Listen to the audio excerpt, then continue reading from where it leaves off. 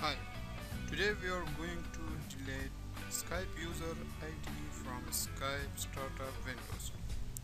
So if you are seeing to the Skype startup windows, so there is my user ID. So if I delete it with the backspace, and when I see there is my Skype ID. So today we are going to show you how to delete it permanently. So go to run and type shift+5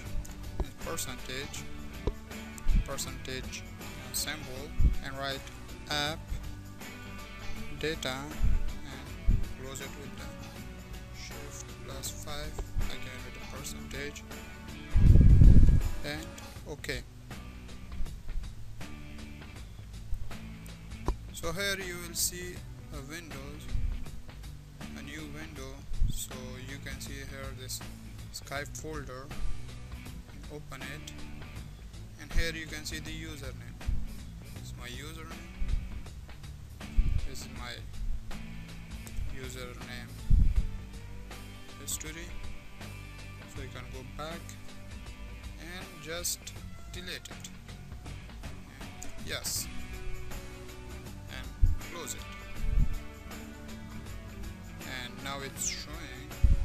So you need to close Skype, like should restart the Skype. Quit the Skype.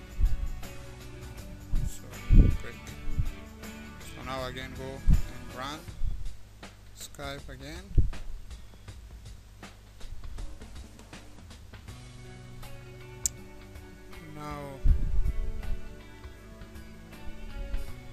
Now there is nothing.